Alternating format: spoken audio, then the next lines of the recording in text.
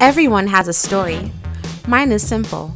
I'm Candace Dixon, a food blogger and cocktail enthusiast.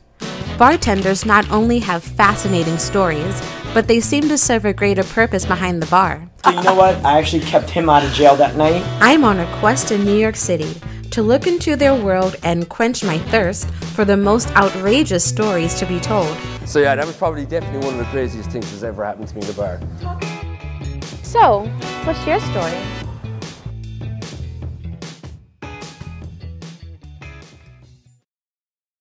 Hey, today we're in New York City's Greenwich Village, visiting Tom, the bar manager at Pig Bleeker. This inviting barbecue spot has refined and hearty dishes and killer cocktails.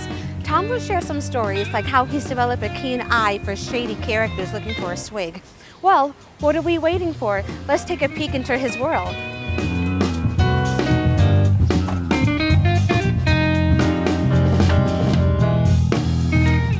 Hey Tom. Hi. How you doing? I'm good. How are you? Welcome. Thank you so much.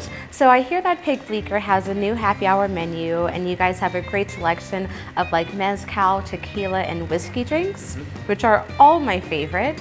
So can you recommend something? Yeah, sure. So one of my favorite drinks on the list, one of the best representations of what we do here, is a great drink called the Montgomery Old Fashioned, okay? So it's a Scotch Old Fashioned with orange curacao and chocolate bitters. Wow. Yeah, the idea behind the drink was to create something different for old-fashioned and whiskey drinkers and to introduce people to Scotch cocktails, okay? And the name is influenced by the Clan Montgomery from the lowlands of Scotland from around the 12th century onwards.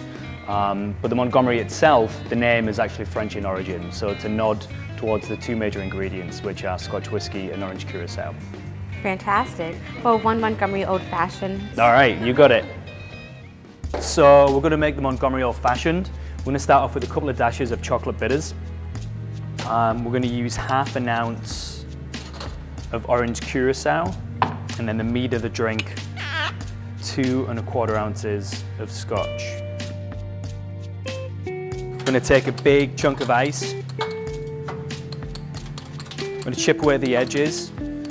The great thing about this ice is that it tends to be bigger than the glass, so then we can cut it down to size. I'm going to lower it into the glass. If you find that the ice isn't quite fit, just tilt it and give it a bit of a stir. And then the cherry on top, metaphorically, is a nice, long orange peel. And that is the Montgomery Old Fashioned.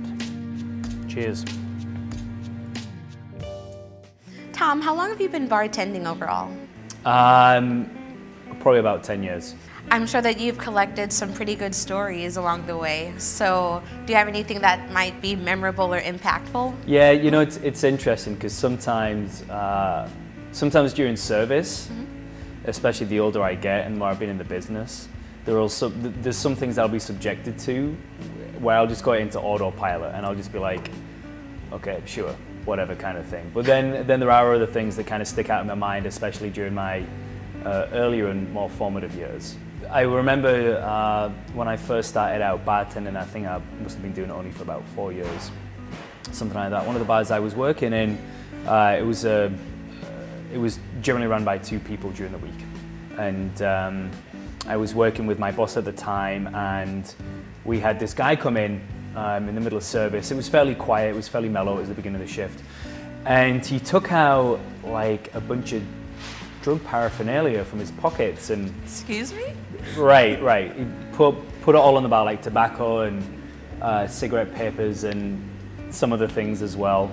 He was organized. Yeah, sure, he wanted to get his setup in place, you could say that. And he was a little bit sketchy, didn't look us in the eye, his communication wasn't fantastic, and he was, kind of like looking around and mumbling to himself, and he just, out of nowhere, just started skinning up a reefer on the bar. Are you serious? Yeah, absolutely. And me and my boss just kind of looked at each other.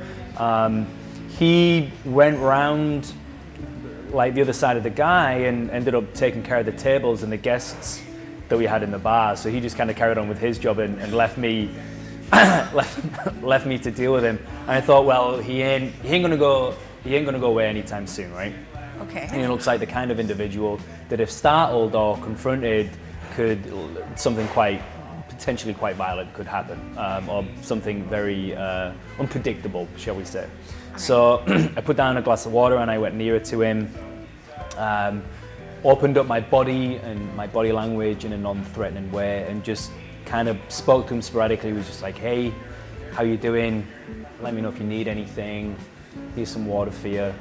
And he went to the bathroom a couple of times, drank some water, didn't order a drink. It was just kind of like, you know, he looked like a very unhinged individual, and there wasn't really anything we could do about it other than make him feel quite comfortable and accommodate him and be hospitable to him while he was in the bar. Well, that's quite, I guess, considerate. Did he seem normal or? Nope. Like, what was his body language when you approached him? I mean, at he was fairly close. You know, he was clearly wanting to get some kind of fix. And after a while, he ended up taking his drug construction, whatever you want to call it. He left a bunch of mess on the bar, which was fine. We just cleared it up. But my boss made a point afterwards. He said, you know, there's been situations where I've been in similar to that, and he was like, people that I worked under would have just taken the cheapest bottle of vodka and then just smashed it on the other side of the bar. Because at the end of the day, if this guy is here and he might create a scene, then you would rather scare him off and have it just cost, you know, like £10 or £15 of the cheap bottle of vodka than have anything else escalate, which might have an impact on either the environment or the atmosphere or the guests.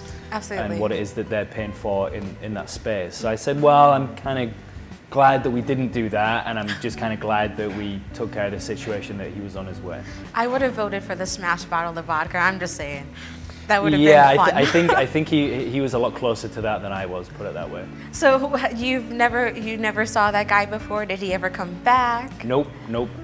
Wow. No. Thank you so much. This has been a pleasure. Thank you. Chatting with you, and I look forward to trying the brunch pretty soon and the happy hours and live it up at Pig Bleeker. Yeah, absolutely. We'd love to have you here. Thank you. Amazing. Thank you.